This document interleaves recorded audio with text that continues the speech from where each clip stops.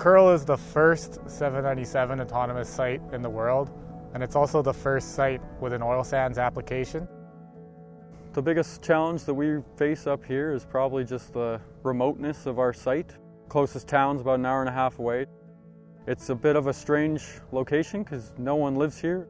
We've got the challenges of snow, which traction-related challenges come up with that. And then we also have the challenges of soft ground conditions. The biggest challenges are just how quickly the weather can change here. Anything from the snow to rain, super soft underfoot conditions. And our autonomous trucks, they can handle everything that we throw at them. So in the early days, this was really more of a tabletop exercise. How do we make Kearl safer and more profitable?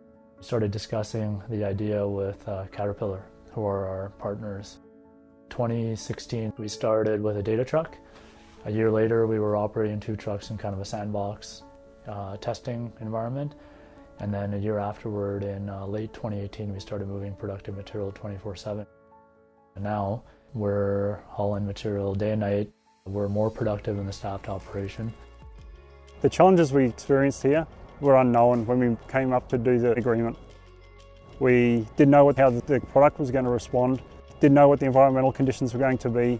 Then secondly, how the technology was going to perform in the field with the unique environmental conditions that we're facing. We've done significant testing, validation, further development, and we're in a position now where we're very comfortable. It's a combination of a lot of different things. So we have our MineStar suite of software, and that includes our fleet, which is our dispatch system, as well as terrain, which is our loading and grading system.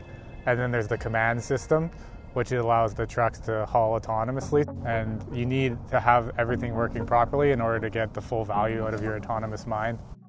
Initial expectation in the early days was just making sure we can safely deploy autonomy at our site, and can we gain the confidence of our workforce. Imperial from day one has said no truck drivers are losing their job. We're going to redeploy people, we're going to retrain people, and through that we're going to ensure that our workforce is engaged in this project. For anybody who's been in mining for so long, you get used to doing certain things a certain way. So I was very skeptical at the beginning. Very new technology. No one on the team actually had a lot of background in the actual AHS side of things. Caterpillar really impressed me with the quality of people they actually brought in from the different areas of the company and put them all together, right from their management right to the people in the ground. Real impressive. Yeah, we definitely had to manage expectations from the beginning of the project. Everyone knew it was going to be a development project and that we weren't going to be productive for a long time. So just being transparent in what we're doing and why we're doing it was very important for us to proceed and for IOL to be able to be confident in us and provide us with the areas and resources that we needed in order to get the job done. When we went to 2 trucks, we became the largest 797 autonomous site in the world. Shortly after that, we hauled the first load autonomously. So that was another big milestone, the first productive tons by autonomous 797. And then we got the shovel, and we were able to implement our terrain system on the shovel, which allows it to interact with the autonomous trucks. And we did the first full production cycle, full first load with an autonomous 797. Right now we're hauling autonomously with one Cat 7495 rope shovel, and we usually have about 6 AHS trucks in operation. Just because of the haul that we have, that's all that the shovel can really take. So it's a pretty large-scale operation, and converting the entire operation is going to be a huge challenge. But that's why we're here, is to tackle that challenge and provide support for IOL through this journey. We had to leverage the expertise of Caterpillar and Finning and the Imperial side, and we had to come together as one team. I think that's why we're successful. You can assemble the world's smartest people together, and they won't be able to accomplish what we have if they're not working as one team. We have a one-family culture. It's where we look out for each other, we look out for a brother, we look out for a sister, and safety is first and foremost in our way we do business. We've broken down the barriers between the different companies. It doesn't matter if you're an Imperial person or a Caterpillar person or a Finning person. You have the right to speak up, you have the right to call out things that are not safe, you have the right to, frankly, be emboldened to come up with new ideas, new ways of doing things. And I think that's what has made us successful, is that one team approach. The thing that may surprise a lot of newcomers to Command for Hauling is, first and foremost, safety, removing the hazards from the autonomous operating zone, and secondly, far more productive.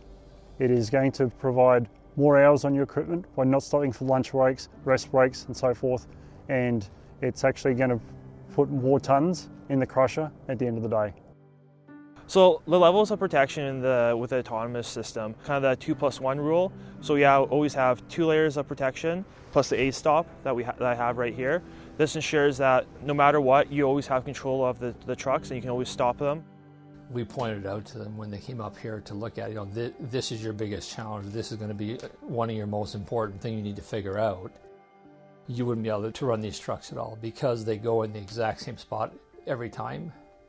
And you would do probably 10 loads and the truck would be stuck. Well, Caterpillar figured it out. Our autonomous trucks can adapt to all these situations. So in cases where there's a ton of fog, blizzards out, the LiDAR can pick up equipment in the distance. And also all of our equipment is site aware. So in these cases, the trucks always know where everything is and it's really a lot safer as a result of that. Our pickup trucks run MineStar on a day-to-day basis, and it's just been great because the equipment always knows where every other piece is, so it's flawlessly executed throughout that way. But MineStar in general, it's just been a great program that we have continued to develop with Cat and utilize as best as possible. So the controller's job with MineStar is basically dispatching the trucks. They can stop the trucks, get them going again, and realistically, once everything is going smoothly, quite often that it requires minimal input from them. But when things do get a little hairy, they're the ones that can move the trucks around, getting around objects, and control the trucks other ways. We've created software solutions in order to tackle that, and it's something that you have to deal with in the manned environment and you have to deal in the autonomous environment. But with good controls and good input from the field operators, we're able to actually control the trucks to not go into the worst areas. And we know 100% for sure that if we have an exclusion zone down, they're not going to go into those soft areas. And that's a game changer, a complete game changer. If we didn't have that piece of technology, this wouldn't work in the oil sands. So the biggest thing about being a part of the global MineStar team is that every day has new challenges. Even from the way this project has gone from last year to now, you really see the value that you put in when things get more productive, KPIs increase, and the mine runs better as a whole. From a safety side, things have been going really well due to the simple fact we've had no incidents due to autonomy at our site.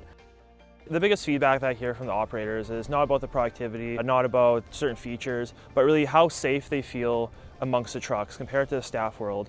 Every time they have to drive through the staff world, they're a little bit more hesitant, knowing that the staff trucks are more unpredictable. They don't know what they'll be doing, where they'll be going. They don't know if that turn signal action means the truck will be turning or not. Whereas in the autonomous world, the operators know that which path the truck will be taking. They know that the truck will stop because of the site awareness, because of the perception system, and they feel more at ease in the autonomous world compared to the staff world.